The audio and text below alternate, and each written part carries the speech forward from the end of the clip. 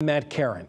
Groton police are investigating a suspicious package that was left in a shopping center parking lot today.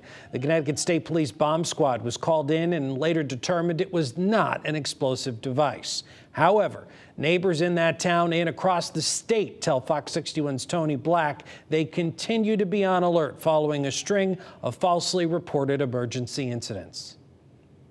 In all reality, this is not reality. Police in Groton closed off the Groton shopping center Saturday for hours as they investigated a suspicious package found in the parking lot. The police response drew in spectators wondering what was going on. Ronald Lasicano was one of them. I was going to Aldi's to get a few things and get my exercise, but I was shocked by this. This is now the third incident in 3 days that has put neighbors here in Groton on high alert. On Thursday, a man was arrested for having what police believed was pipe bombs. Friday, police responded to a swatting call at the high school, and now Saturday, this. Neighbors here in Groton say they never anticipated having this issue here.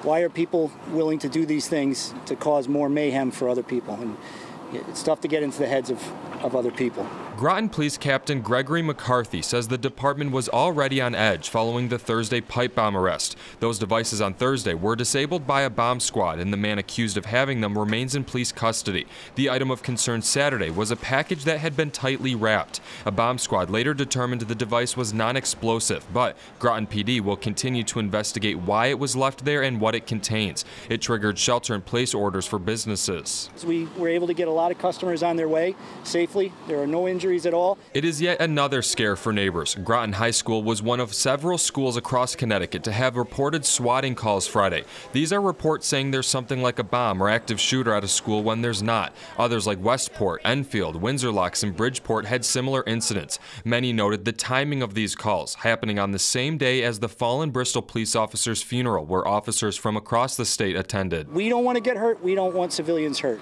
And if they know of something that seems out of the norm, you've all seen it, see something, say something. New London's Sue Lewis says this chain of disturbances is scary. You have to be aware of what's happening around you. I mean, even today I went to go to the store and it was closed, and it's a good reason for them to close it. Groton police are asking anyone who may have information on the suspicious package to give them a call. In Groton, Tony Black, Fox 61 News.